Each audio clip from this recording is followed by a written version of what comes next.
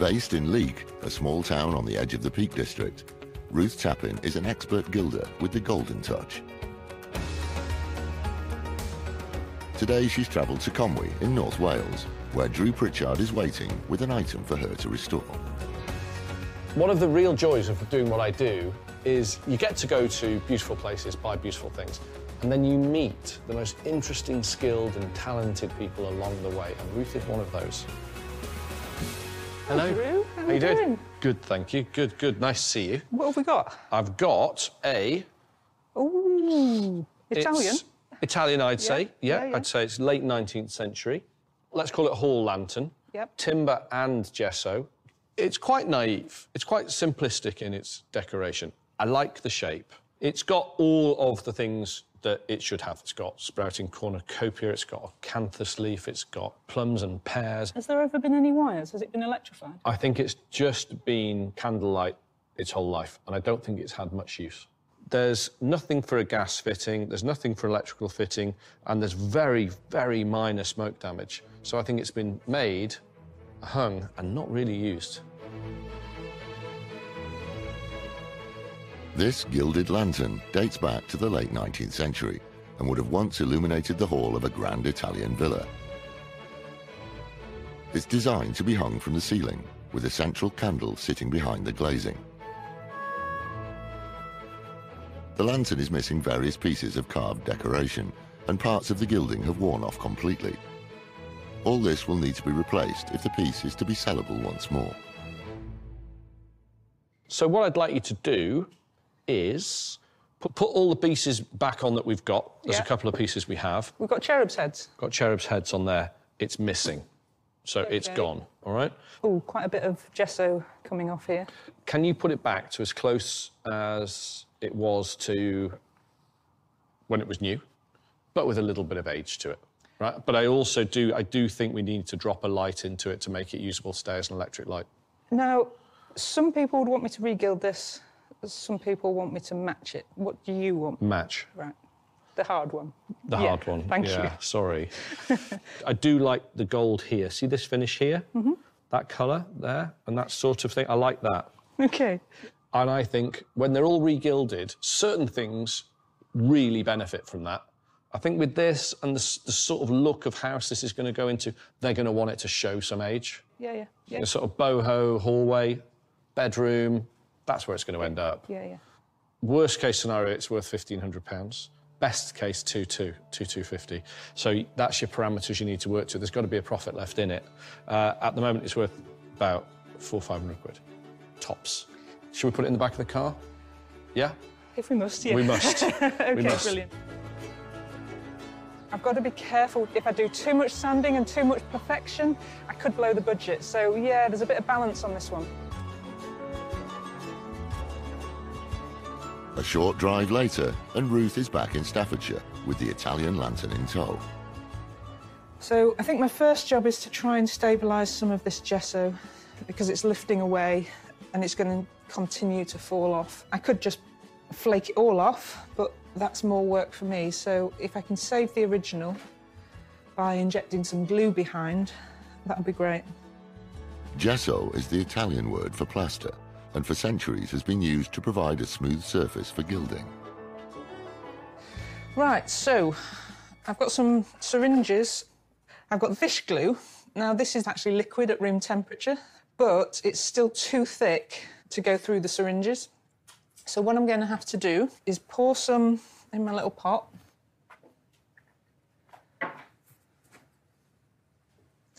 And then I'm going to add a little bit of water. But what I also want is some alcohol. And what will happen is I'm going to inject the alcohol first, which wets the whole surface underneath the gesso, and then I'm going to put the glue in, because that'll help the glue flow. So just basically I'm wetting it with the alcohol, and then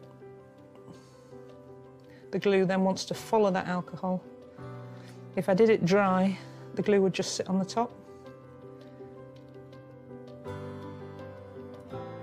And I've literally got to now go round everywhere where I see these gaps.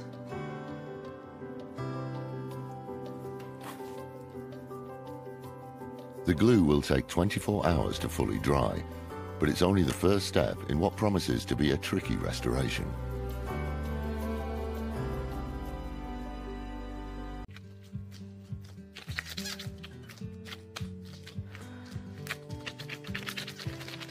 So this is really simple, but I do have to make sure I don't have any air gaps. So I've just got to really press it in.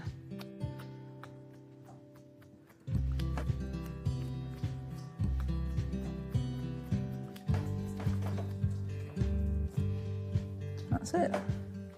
The mould is made from a quick-setting silicone putty, and after 20 minutes, it's ready to be peeled off the head. Right, there we go. That should be a good mould. So I'm going to put some compo in here so we can recreate the missing head. Compo, short for composition, is a traditional mouldable resin, which is soft when warm and hardens as it reaches room temperature. So all the ingredients in here are natural. You've got animal glue, tree resin, whiting, which is chalk, and it's designed to be pressed into moulds. I'm really pressing it in, make sure there's no air pockets.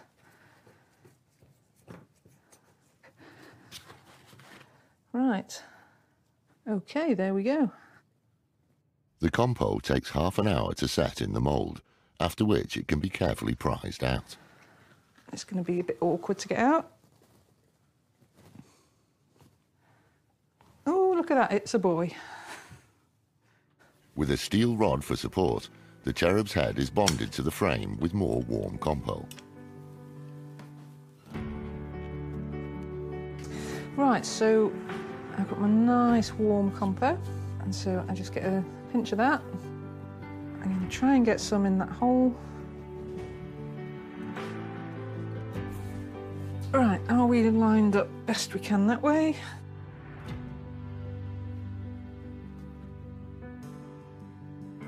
I think he'll do. The cherub's head matches perfectly, but this lantern will be defined by the gilded finish still to be applied.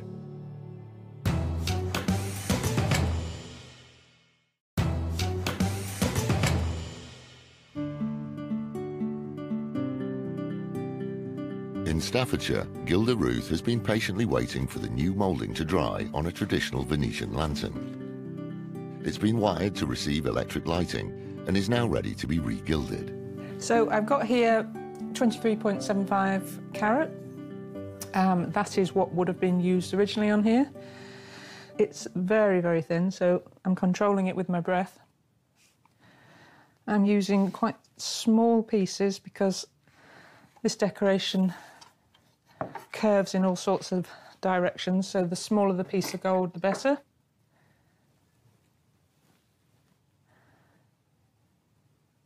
So I take some cotton wool, and I've got a load of air bubbles and little creases, so the cotton wool I press.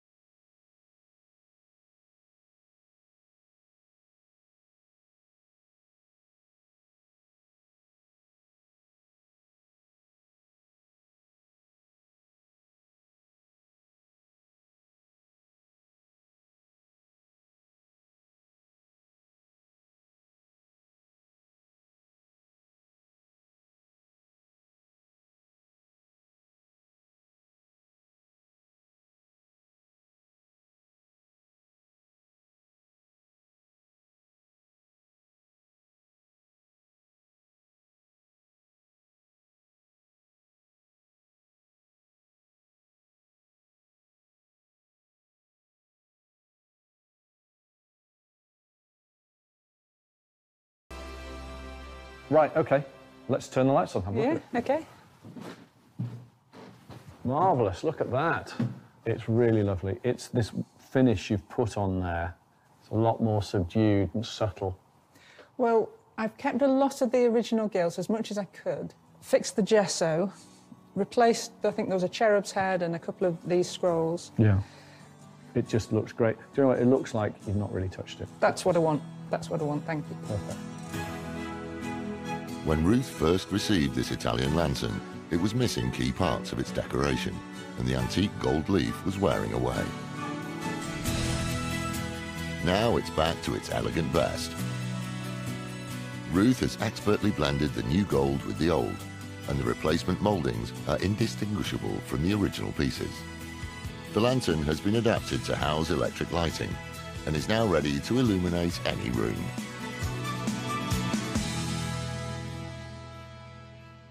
Incredible. I think the age you've put into it, that lovely matte finish you've got to the gold there. You've got some matte, and then you've got there's some burnish every so often. The light will catch. I can see it, yeah. But it's not bright burnish, it's dulled down because I like that. It will age. It's very saleable.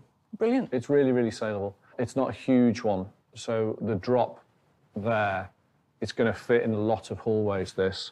It'll have to be a period house or something very, very, very modern. It's really beautiful. So we started off with something that was a £500 wreck, basically. Initially, when I first saw it, I thought, we'll get that done, it'd be worth about 2,400, 2,500, something like that. Looking at it now, I think 3,400, 3,500 is achievable. You've solved all the problems, it's ready to sell, it can be sold tomorrow. Brilliant. It's great. Thank you very much. That's okay. A good restorer will add value. The really good restorers do little subtle nuances that make it something very, very special. Ruth's done exactly that. It's ready to go. It's a real deal Italian lantern, and you can hang it tomorrow and it'll look fabulous.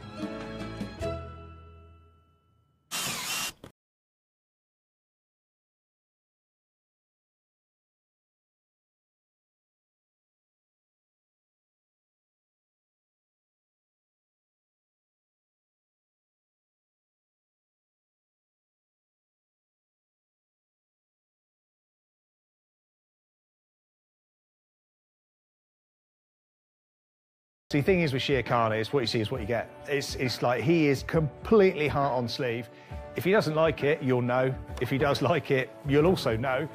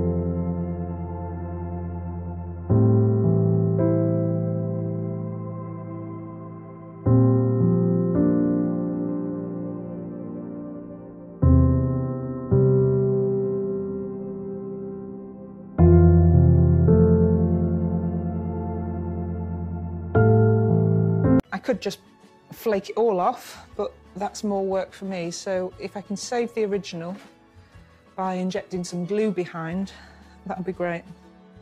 Gesso is the Italian word for plaster, and for centuries has been used to provide a smooth surface for gilding. Right, so I've got some syringes. I've got fish glue. Now, this is actually liquid at room temperature, but it's still too thick to go through the syringes.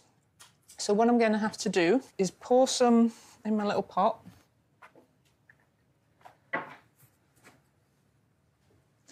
And then I'm going to add a little bit of water. But what I also want is some alcohol.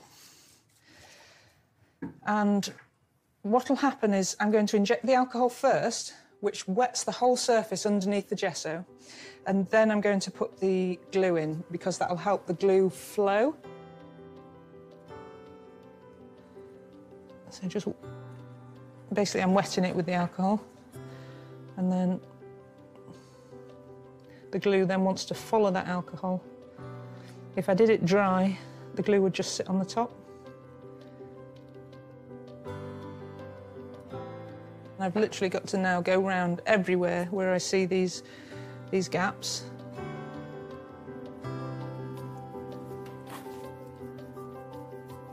The glue will take 24 hours to fully dry, but it's only the first step in what promises to be a tricky restoration.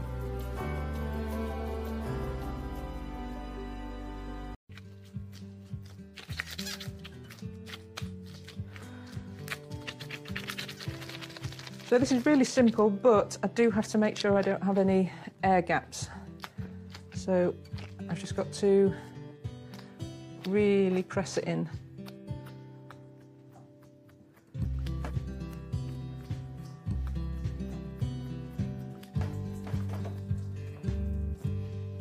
That's it. The mould is made from a quick-setting silicone putty, and after 20 minutes, it's ready to be peeled off the head.